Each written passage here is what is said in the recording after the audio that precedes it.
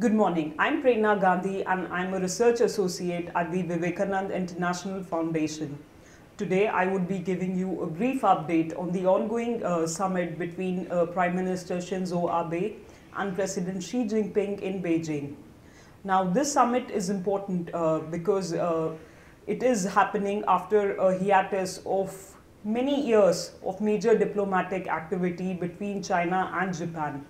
Though we had Premier Li Keqiang visit Japan in May this year for the China, Japan, South Korea trilateral meeting, this is important because almost after a span of 7 years, the Japanese Prime Minister would be visiting China.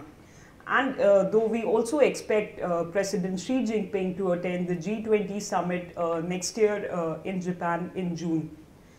Now, we've seen a lot of flurry of, political and diplomatic activity in the preparation to this summit.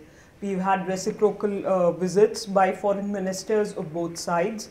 Taro Kono visited China in January and Foreign Minister Wang Yi visited Japan in April this year. The foreign ministers also met on the sidelines of the UN General Assembly in September this year. We also had the fourth high-level economic dialogue in April after a span of 7 years. The hotline mechanism was finally instituted, though the agreement had been, agreed in principle in 2007. We also had the financial dialogue in August, and we also had the first defense ministers meeting on the sidelines of the ASEAN Defense Ministers Meeting Plus in Singapore in October early this month. What can we expect from this summit? A number of outcomes can be speculated upon. First, we can assume China and Japan to resume their fleet visits after 2011. And it's expected that the Japan MSDF would invite Chinese warships to visit for their annual fleet review next year in Japan. We also expect the currency swap agreement to be resumed. The earlier currency swap agreement had expired in 2013. It's also expected that the Japanese may push for removing restrictions on Japanese food exports that had been put by China after the 2011 Fukushima crisis. We can also expect some form of panda diplomacy, as Prime Minister Abe has mentioned in the news that he might request the Chinese side to send a giant panda for one of the zoos in Japan.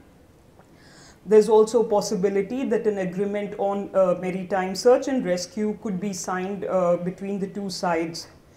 We also can expect that some form of understanding on North Korea could be mentioned in the joint statement between the two countries after the summit is over.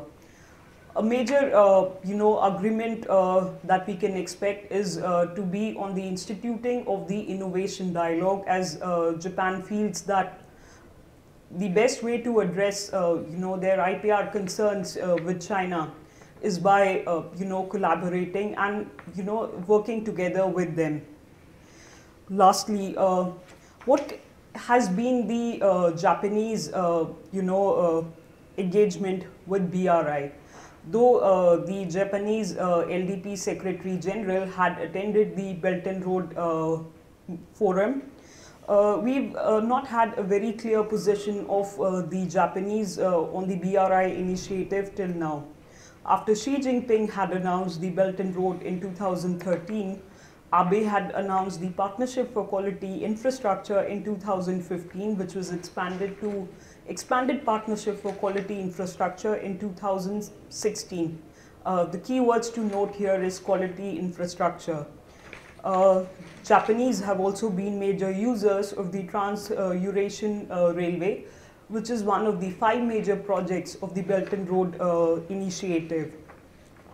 Further, considering the growing, struggling Japanese mega banks today, We see that banks such as Mitsubishi, UFJ, and Mizuho Bank do see the Belt and Road Initiative positively and seek to expand their international venues through the initiative.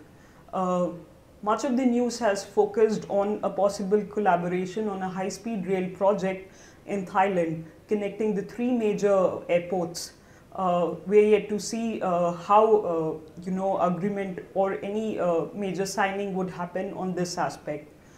Lastly, in concluding, what would be the major outcome of this summit? Well, we can say that it would be more like a Goldilocks mean, where the Japanese, in view of the current pressure that President Trump is putting on China, would not seek to show too much friendship with the Chinese, while at the same time he would continue to pursue what he had mentioned last year in the APEC meeting in Da Nang as a fresh start.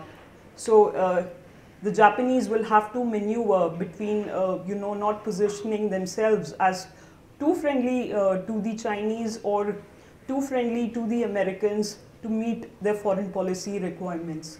Thank you.